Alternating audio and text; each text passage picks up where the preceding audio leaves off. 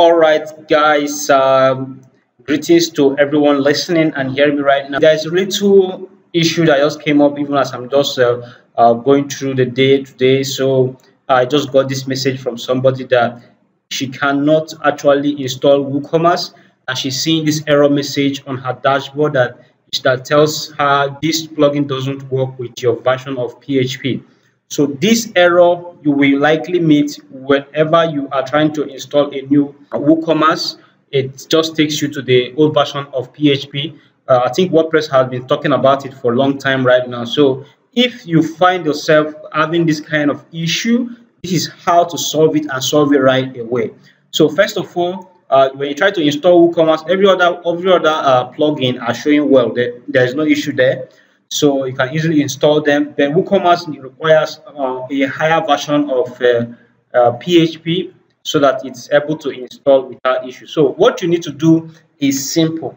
So you need to first of all log into your cPanel platform. That is your cPanel area. So the first thing you need to do is to come to your cPanel area. You have to log into your cPanel. You can just put your name, your website address.com/cPanel, and then you get a place where you put your username and password.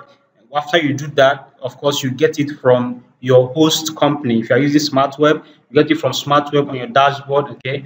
Once you have your username and password, you log in, and then you find yourself on this dashboard. So you scroll down, okay, and locate multi PHP manager. You click on it.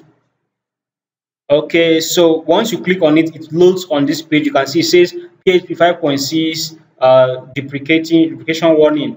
So this PHP version and this PHP version are out of use, so you should not be using them. So you have to update. So the first thing you have to do here is to click on this little checkbox where you see this your URL. Click on the checkbox. So once you click on the checkbox like this, you now go up here PHP version.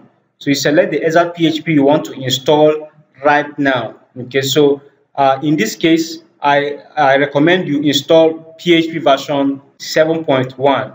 So once you click on it, then you apply. You just click apply.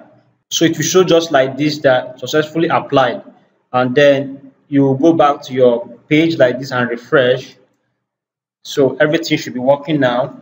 So you can see right here your WooCommerce is up. You can easily install the WooCommerce without issue, right? So that's how to solve that PHP error problem on your WooCommerce when you try to install it into your WordPress account. So I hope you enjoy practicing this and solving this problem. Stay strong. Just an update to keep us updated. Thanks for watching. Stay strong.